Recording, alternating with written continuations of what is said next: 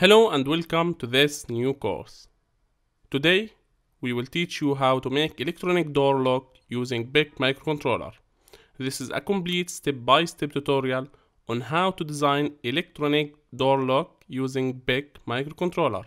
This is educational engineering team and we will take you on a journey where you will learn wiring, installation and programming of PIC Microcontroller to make a door lock or electronic door lock. Now, who we are? We are a team of skilled engineers sharing knowledge with the world.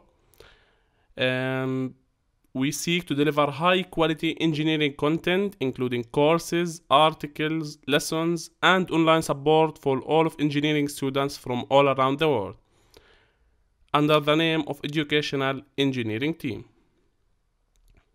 That team also works as freelance engineers, helping many students in their graduation projects, gave many courses about engineering topics online and offline. We are also a board member of Microsoft.NET Club.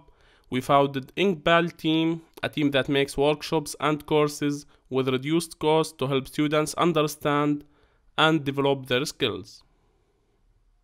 We have more than 11,000 students, as you can see here in Udemy, more than 230 review, 31 courses, and you can follow us on any of our social media accounts.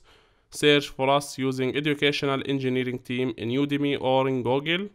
You will find us if you have any question. Now let's head to what you will learn in this course. What you will get when joining this course. You will get high quality video tutorials on PIC microcontroller wiring and programming. You will get step-by-step guide on how to make an electronic door lock using PIC microcontroller. You will make your own lock, and you will learn PIC microcontroller circuit diagrams.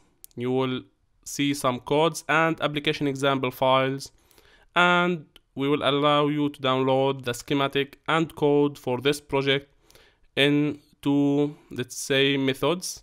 The first one using virtual terminal or a computer. The second one using a keypad, just like the locker that you find in the market nowadays. So you will be able to make these yourself. What you will learn in this course.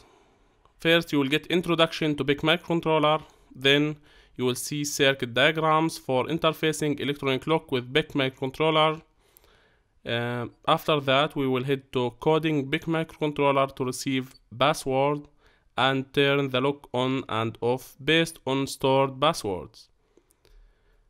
After that, you will learn using virtual terminal to simulate computer inside Protas professional simulation software. That's it for this quick introduction. If you have any question, please drop us a message or ask in the Q&A board. We will be more than happy if you joined us in this journey. We are sure that you will enjoy it. You will learn a lot in this course. Thanks for watching. This is Educational Engineering Team.